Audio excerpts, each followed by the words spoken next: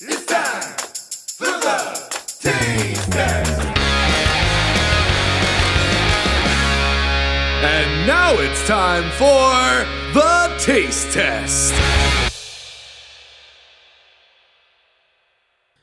All right, folks. Now, this isn't a product that we would normally carry in stores. I think we'd be interested in it, but this is a one-off online exclusive. But Mountain Dew was kind enough to send it to me, and I thought, you know what?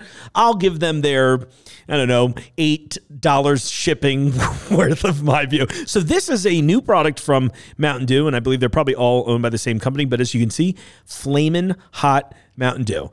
Am I excited? Well, I would like them to keep sending me things, so I don't want to answer that honestly. But the idea of a spicy soda is not the first thing I would pick. But I'm adventurous and willing to try. Oh, that's a good color.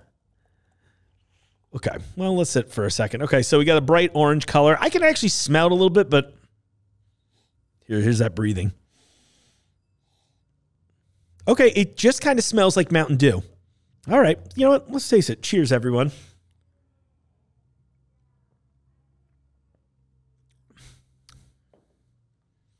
Weird. That is way better than I anticipated. Dare I say I liked that? It's mostly regular Mountain Dew flavor with maybe a hint of orange in there. I don't know if that's the color just messing with me or not. When I breathed it in close, right as I went to actually take the sip, I felt the spice kick up a little bit.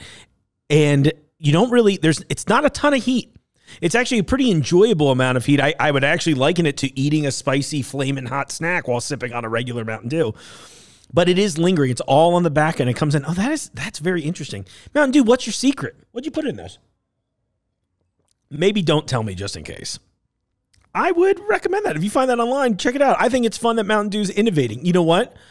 Maybe we here at Jungle Gyms know a few things about innovations and being a little different. And that's why I thought it would be fun for you. So I hope you enjoyed this as much as I enjoyed tasting it.